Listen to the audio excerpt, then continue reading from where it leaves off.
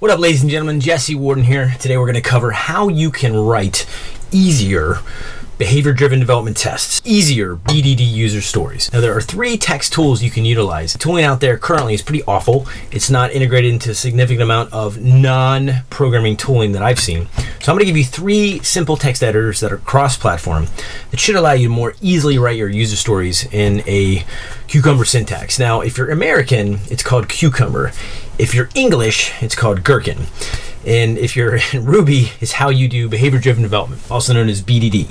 So you utilize writing Cucumber stories with acceptance criteria through a series of workshops to get better user stories that are actually testable, doing end-to-end tests, functional tests of software working. So normal business people can read it, QA can provide additional scenarios, and developers can look at it and know what the heck they're building and actually turn those into testable code. Because if you go to Visual Studio Code in Google and hit enter, it's a product made by Microsoft for Windows and OS X, and you can download it here. Open a folder, Cucumber Basic. It'll actually open the files off to the left here. So when you open a feature, it's normal text, right? You can drag and drop, or you can do the file open way, whichever way you want to do. I like to open folders, so you can have all the files off to the left here. You can actually see all your files. The problem is it's all white and it's just a normal, text editor, right? There's nothing special about it. Visual Studio Code using F1 has an extensions feature, which allows you to, if you type in extensions and install extensions, so notice I type EXT and it autofills for me. If you do extensions, it'll go and search for them. If you type in Cucumber, it is the only plugin that I've seen that exists. There's not, at the time of this video, there's nothing for Gherkin, right? Same thing, there's nothing for Bahat. So for now, if you install Cucumber, it'll install it, you can restart.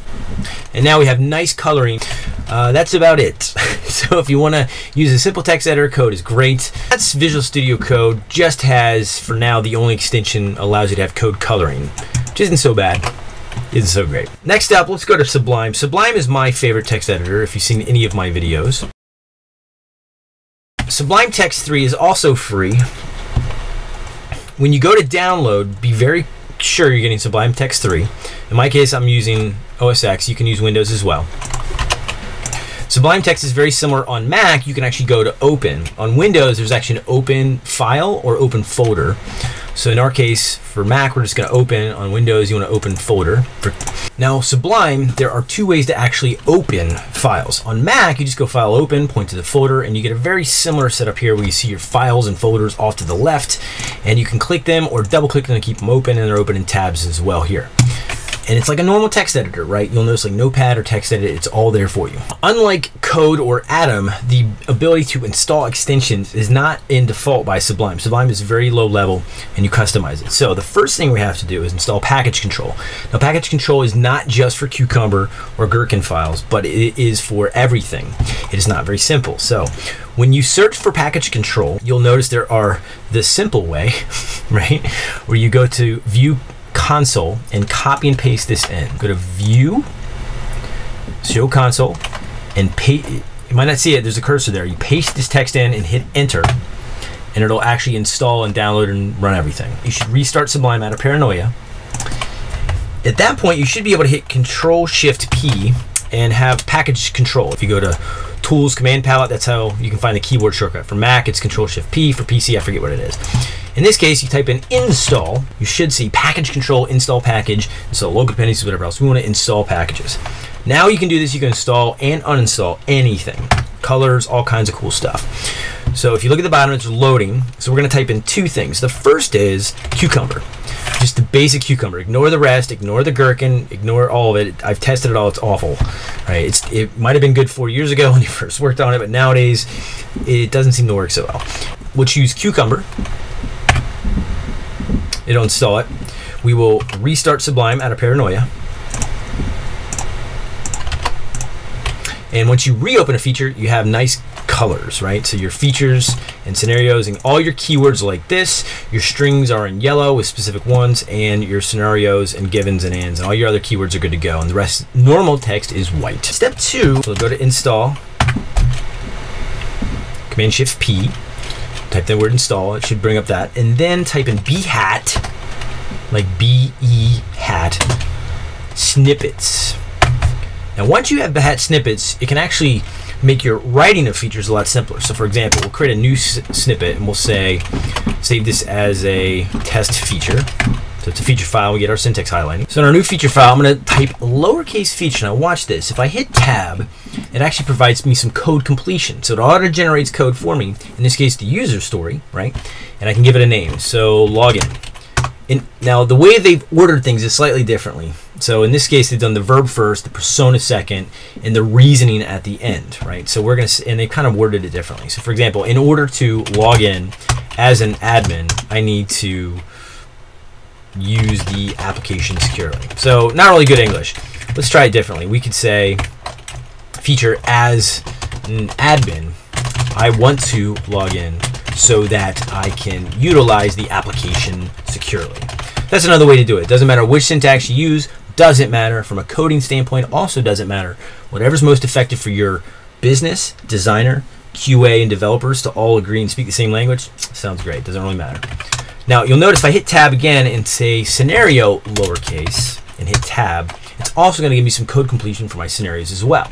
So in this case, I want to log in, hit tab again, it auto selects the parentheses with the given. Given that I am an admin and I am not currently logged in, when I go to the login screen, then I can log in with my credentials. Now, as a coder, you can convert these to step definitions. The problem with the plugins currently available for Sublime is that they don't have step jumps. So, for example, if I'm trying to find where this step is, I can't really search for that. I have to search for I am a. It's not the first, that's the feature. It's not the test one I'm playing with. It's actually here. So I can find my steps as a developer, but it's not that great if you're a developer. If you're a business user or a QA user and you're just trying to run it, it's okay. If you're a QA user trying to find the steps that you're fulfilling, not so good. But let's show you another one called Atom, which actually does do the step definitions. So if we search for Atom on Google, depending upon what your logged in is, it should be atom.io. It is a text editor created by GitHub, and it is cross-platform as well. Now, as you can see, it's very similar to Sublime and very similar to Code, is that all your files are there if you open the actual folder or project. Open Atom, whether you've opened a folder or not, you should see the welcome screen. If you don't know where it is, just go to your help, at least on Mac, that's how you get it back, welcome guide. And it shows you how to open a project, install packages, which is their version of plugins. So you click install package, open the actual installer, and it'll walk you through the actual installation process. So in our case, we're going to search for ones called Cucumber. When you search for Cucumber packages, there are 3 that we need. The first is the actual Cucumber support for Cucumber. It's actually converted from TextMate, which is what eventually became Sublime, which is now back to Atom. So in this case, we install Cucumber. This will allow us to get our code hints. So when you open a feature file, and I'll show you an example of that, our test file here, our login feature, have nice little purples and green for the text and important text such as scenarios and values, and the rest of the text is gray. Okay, so you get some basic code coloring, not so bad. The next up is autocomplete. Autocomplete is very interesting because it completes on your actual steps as well. The last one is steps, if you want to jump to the steps. Okay, so install these 3 and you should have everything you need to do to utilize Cucumber features and the steps inside of Atom. So the Cucumber installation is fine, but the autocomplete and the steps need some tweaking a little bit. So if you go to autocomplete, scroll down, you got to change this to where your featured files are. So for now, the default is /features, which is just fine. So I'm going to type it just to show you how it works. We're going to go back to install. The reason the autocomplete is important is that if you're doing an additional scenario where you want to use many of the same steps, but test slightly different functionalities. For example, log in with existing username and wrong password, right, to verify your error scenario is in fact legit, the user's shown a good error scenario. Given I am an admin,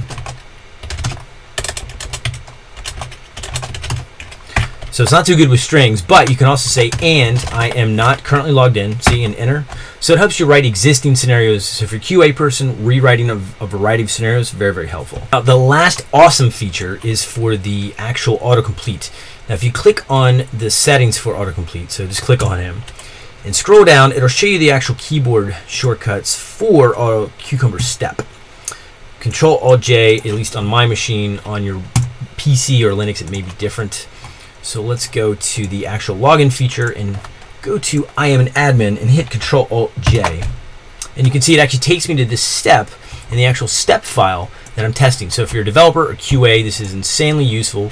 One step slightly more advanced than the Sublime version. So when I press login, I can also see where that step is as well down here when I press login, and actually start writing the functional code to fulfill that step. So again, hope that gets you started, give you some options.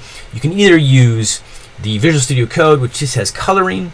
You can utilize Sublime, which actually has coloring, really good hints for actually writing your feature scenarios, and okay completion, not so great, not as fast and as comprehensive as Atom's is. And Atom, as coloring and hints, the completion isn't so great for actual creating new features or scenarios, but it is for existing steps that you've already written. And the unique feature that Atom has is jump into the steps, which Sublime and Visual Studio don't. So hopefully that gives you some options. They're all cross-platform. They work both on Mac and PC as well. I think a few on Linux. I don't know. Get you started writing your Cucumber or Gherkin features a lot more simply and helps your team out. If you find this helpful, don't forget to subscribe and like. I really appreciate it, and tell your friends. And if you got any other suggestions of better tooling that you've seen in the Hat, Cucumber, or Gherkin syntax area, let me know. I'd love to hear about it in the comments. Thank you very much.